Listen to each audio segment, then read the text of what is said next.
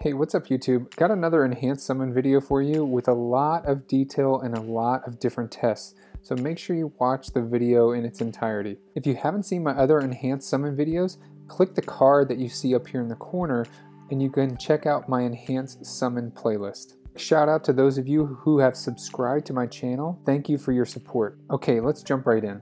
So this test is going to show you kind of a restaurant pickup. So imagine you are out with your family at a restaurant, it's pouring down rain and you want the car to come to you. Or you're a person with a disability and you physically can't walk out to where the car has been parked.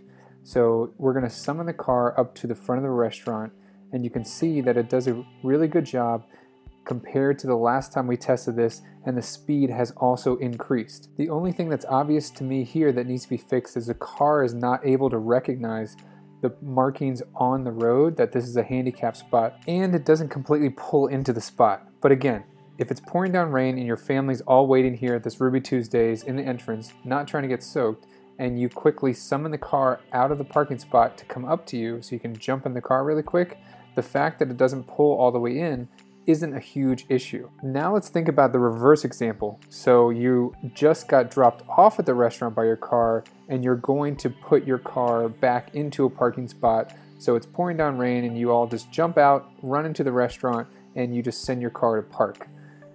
I'm really impressed right here. Watch this 3-point turn that the enhanced summon does. Very impressive.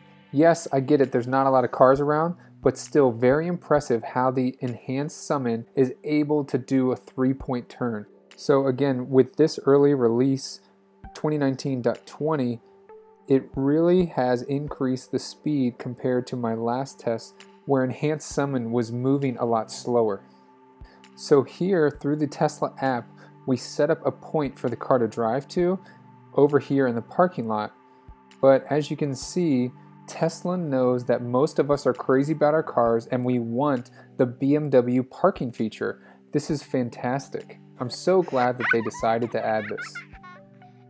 Okay, in all seriousness, yes, the car needs to understand where the parking lines are so that the car is able to pull into a parking space properly. Now they do already have auto park, but it will only auto park when a car is on either side of you.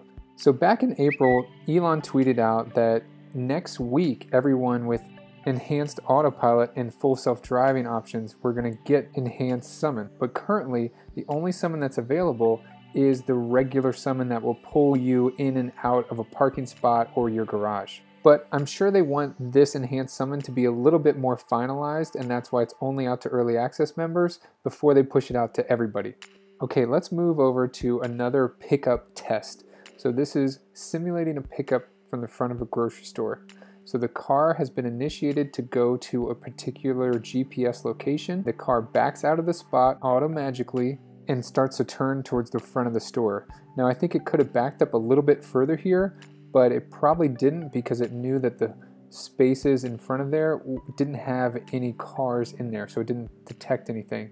So right about here, you can see that the car starts to turn and go to the location and stops. And you're gonna see as I back up here that there was actually a curb there. So the car saw the curb with plenty of time and readjusted its route to make sure that it was able to get to its GPS location spot. Now, right here, it ends up a little funky how it stopped in the middle, and that's probably because of where the GPS location was set to. And this does create a little bit of a traffic jam when your car is parked in the middle and other people are trying to get around you.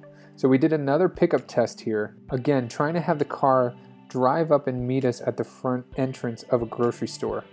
So the idea was that the car was going to be able to back out of the parking spot and drive up to the store, kind of going in this direction. So backing out and then turning and going towards the grocery store around this little tree median thing. So as a human driver, that's logically the right way to go. And so there is a car in front of the Tesla here, so it's not going to pull straight through the spot. But right as the enhanced summon begins right here, you're going to see that that is not what the car is thinking. So it immediately turns its wheels. It sees me in the parking spot, so it's going to go around me. And so I start to back up thinking, okay, let me just get out of its way. but I still think that the car is thinking that somebody is still, or something is still right where I was standing right there. So it continues to kind of go around that phantom person or me that was standing there. What's interesting here is it's almost like the Model 3 realized that it made a bad decision when it starts to go backwards, probably thinking that it kind of backed itself in or pulled itself into like a little spot that it can't get out of. So we reset the car and put it back into the same parking spot and wanted to try this again to get it to kind of come towards me, towards where you see right now, and around this little median. We did have a perfect wall of cars forcing the Tesla to not drive forward, forcing the car to reverse. But then of course one of those cars pulls out, and so I quickly walk over to the vehicle and I'm ready to step in to that open parking spot now to ensure that the vehicle does not try to pull forward, but I'm too late. It thinks it's clear, but then thankfully I don't get run over by the car and it stops. That's of course a joke. I'm very confident in this software suite that it knows that it's not going to hit something. You know, I use Summon all the time to pull in and out of my garage, and if my daughter leaves her bike there or something like that, it will not run over any sort of obstacle. But of course, when you're testing a Model 3, you see more Model 3s. I see more and more Model 3s every single day. But back to this Summon test, it does fail right here, and we do stop the test because it tries to back out, and we just decide to do another test. So in this test, we're trying to get the Model 3 to back out and go around this group of cars. What you see on the right hand side, there's those two cars right here, and then there's a median. And so the waypoint that we have is kind of behind me. And when this car starts to summon, we're thinking that it's going to back out of the parking spot and drive all the way around. Car starts to back out nice and far, so we think that we're correct, and the car is going to try to drive around until right here, and the car starts to travel forward. I think as soon as it backed out and turned, the front camera identified that there was an open spot, and it's actually going to try and split these cars. Then the autopilot kind of hesitates and backs up, and the test is stopped because it was getting a little too close for comfort to this van here. Pretty interesting to see that decision making right there. So I want to mention something here. When this car got the software update, it wasn't working properly and we couldn't initiate a summon. It would almost start the summon and then just wouldn't work. So if you're having a similar issue, try resetting your center displays. And this is done by holding both of the scroll wheels until your screen goes black and you see a gray Tesla T on the center screen. Once we reset, summon was working just fine.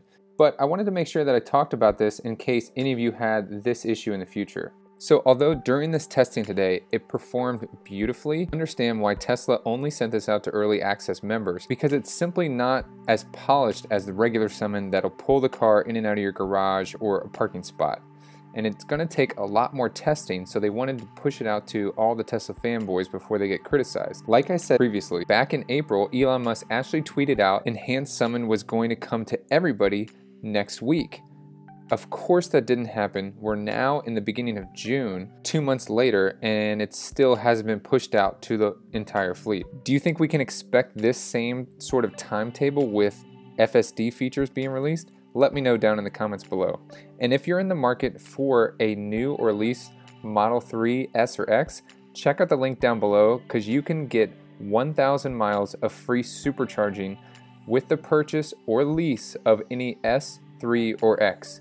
And with Tesla's new website, you can actually order it right from your cell phone in just a couple of clicks. If you click right here, design yours, using my link, you'll get this pop-up saying you get 1,000 miles of free supercharging. You can select your color, you can select your battery type, and scroll right through all the other features of your car, deciding whether you want to splurge on the more expensive wheels or the white interior. It's a great time to buy too because now autopilot is included. So check out the link down below. If you already own a Model 3, I have a giveaway running till the end of June for one of these Tesla 3 trays. Check out the link down below if you want to look at the 3 tray. And all you have to do to enter is follow me on Twitter and subscribe here to YouTube. If you're looking for another way to support the channel, please check me out on Patreon. I hope you guys liked the video. If you did, please give it a thumbs up. Thank you so much for watching, and I will see you guys in the next one.